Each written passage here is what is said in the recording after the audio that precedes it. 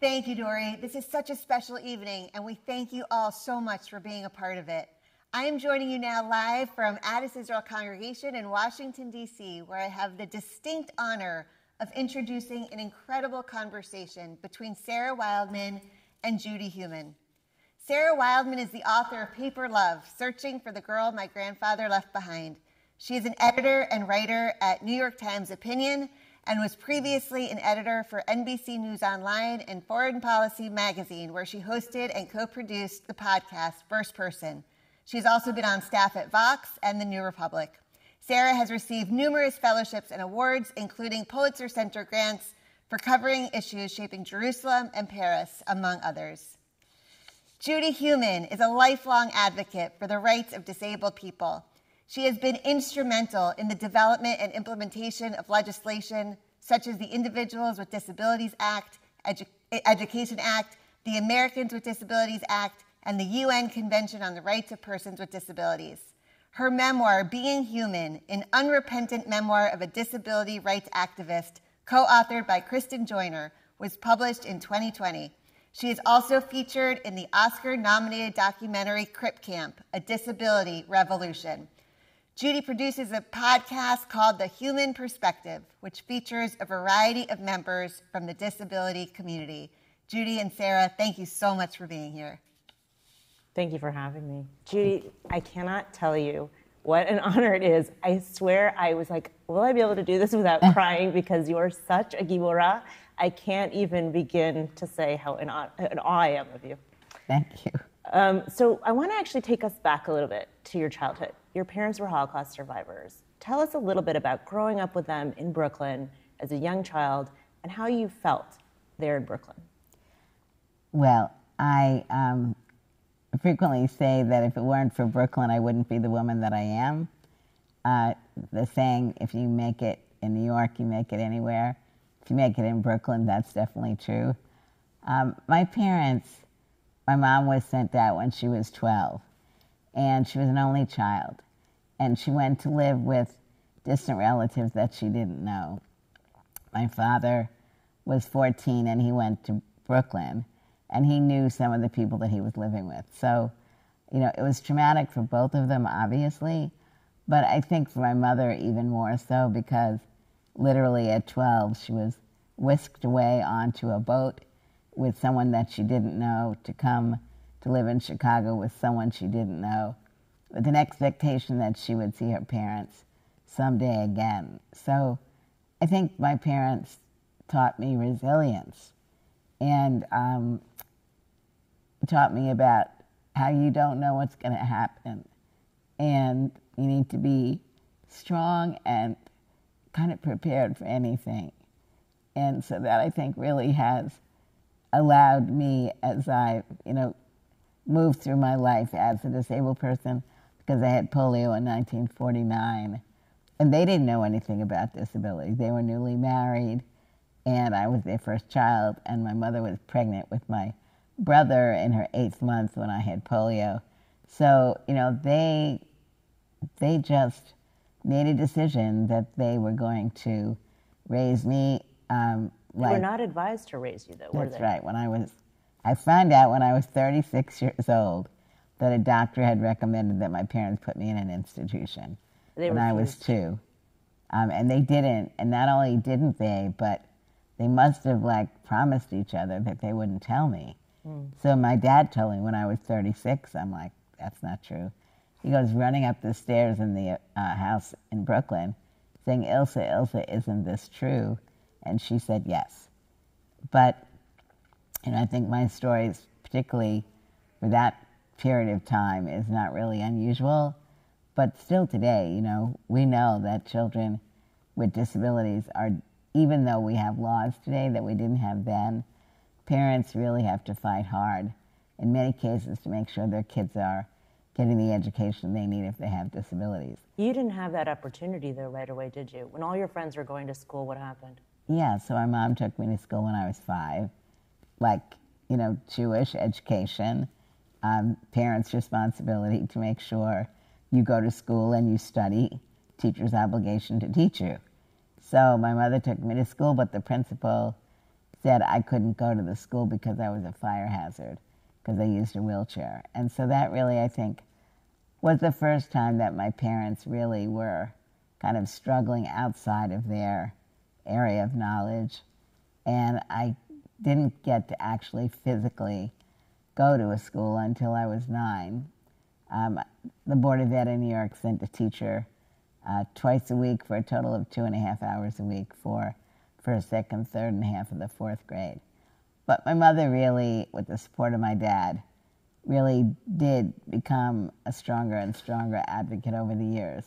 And as I was getting older and it was becoming more age appropriate for me to be doing the advocacy, that transition naturally happened.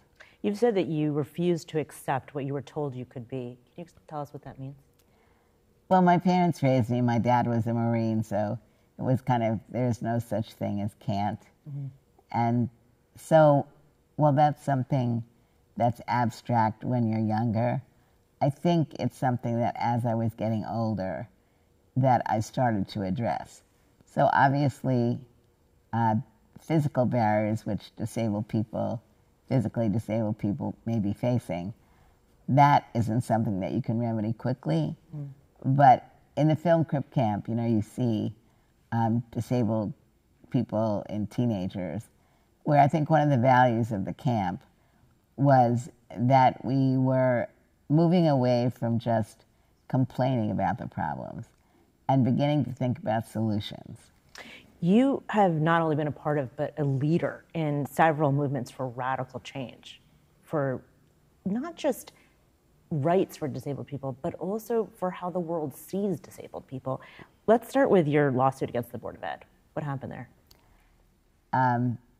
When I applied to be a teacher, I passed the written and I passed the oral exams, both given in inaccessible buildings. And you also had to have a medical exam, which was given in an inaccessible building. My friends carried me up and down the stairs, but I had a doctor who was probably the most unusual doctor to ever give anyone a medical exam. But to summarize it, read the book if you want to learn more about it. But to summarize it, I was denied my license in writing because of paralysis of both lower limbs, sequelae of poliomyelitis. So I then had to make a decision about what to do. But remember, my father was a butcher. I was the oldest. We had no lawyers in our immediate surrounding. And one day, the New York Times did an article on my being denied my license. It was a Wednesday. And the next day, the New York Times did an editorial supporting my getting the job. And then I got a call from a lawyer named Roy Lucas, who was writing a civil rights book, who actually was one of the attorneys arguing to support the overturning of the decision in Roe versus Wade, so that women would have the right to choose.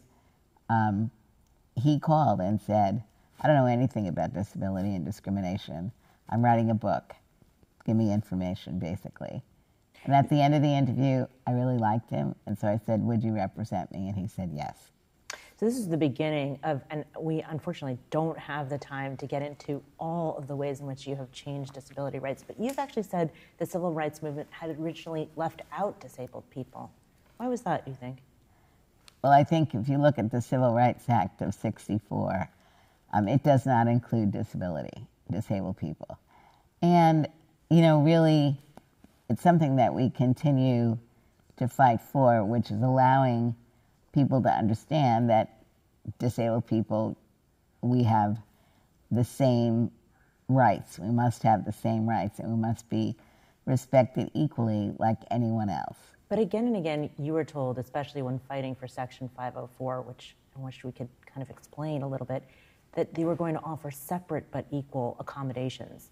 What did that sound like to you? Well, again, if you look at Crip Camp, you'll see that it clearly sounded wrong to all of us.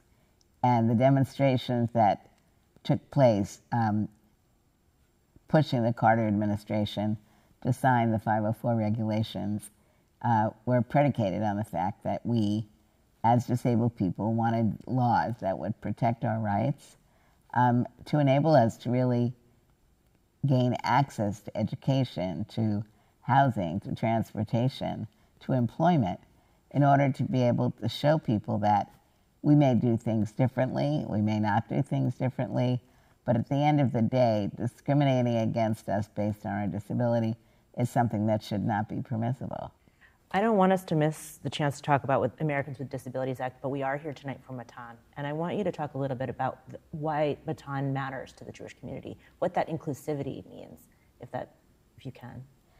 I mean, I think inclusivity is what it's all about.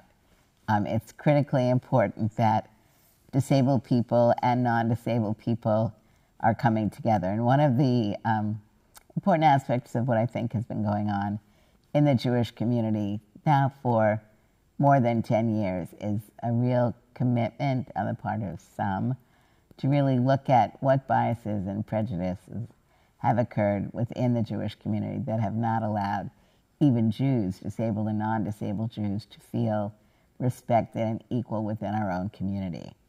So any opportunities where people can, in fact, come together, learn about who we are, our likes, our dislikes, our objectives in life, and work cohesively, I think that's critically important.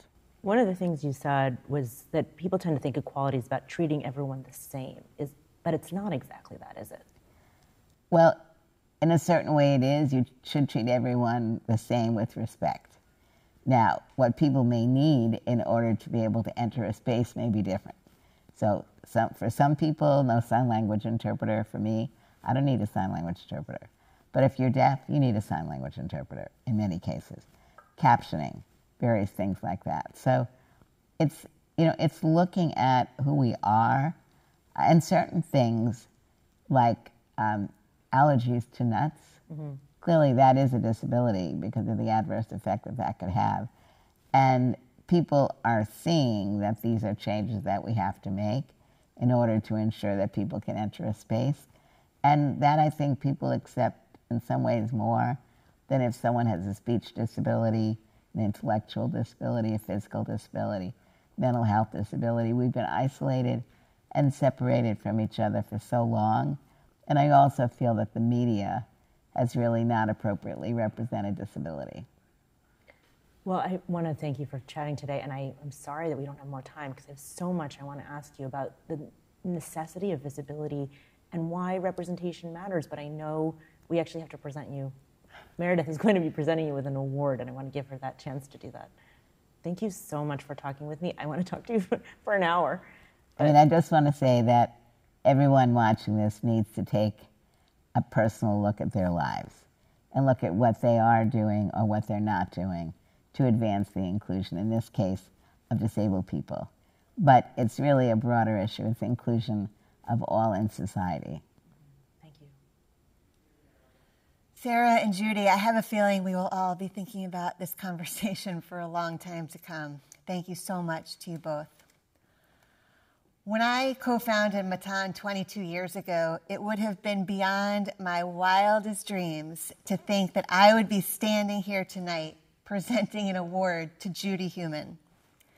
Though she's receiving Matan's Impact Award, the word impact seems incredibly insufficient when considering all that Judy has accomplished and continues to achieve. Albert Einstein once said, "The pursuit of knowledge for its own sake, an almost fanatical love of justice, and the desire for personal independence, these are the features of the Jewish tradition which make me thank my stars that I belong to it." It is eminently clear that this is how Judy has lived her life, as a teacher, an advocate, a role model, and a mentor. She is powered by her Jewish roots, identity, and values, and we are so blessed that she is one of us. I don't think any of us would be here talking about Jewish disability inclusion without Judy's life's work. She is considered the mother of disability rights, and she has more than earned that distinction. Allowing us to honor you tonight is truly our greatest honor.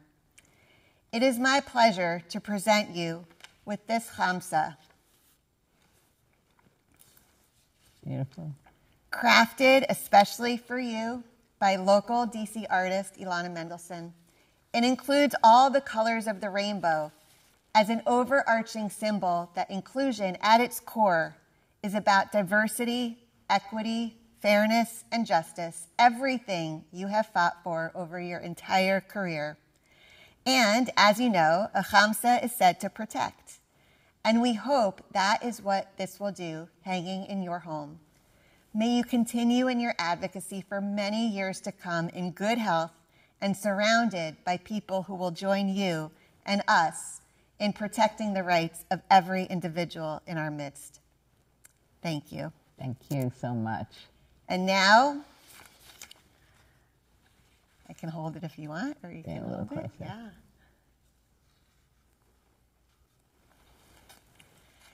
And now we throw it back to New York City, where Tammy Reese, current Vice President of Matan's Board of Directors, will introduce our next honoree.